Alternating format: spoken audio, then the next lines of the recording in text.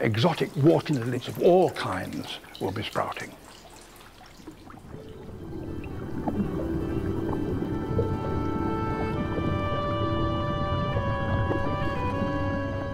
The ancestors of today's water lilies, as we know from their fossils, were among the first plants to produce flowers.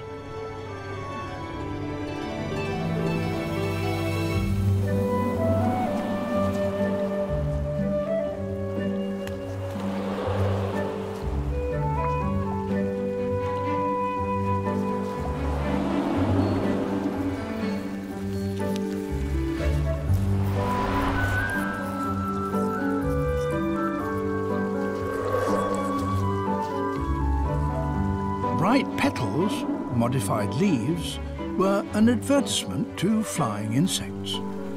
They signalled the presence of highly nutritious pollen.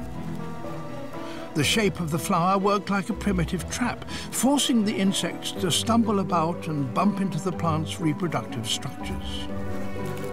In doing so, the insects transferred onto the water lily pollen which they had accidentally collected on earlier visits to other flowers.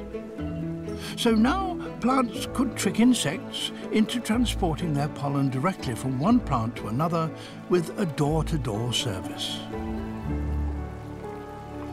The flower of the giant Amazon water lily can close totally, holding the insects captive for several hours, thus making absolutely sure that pollen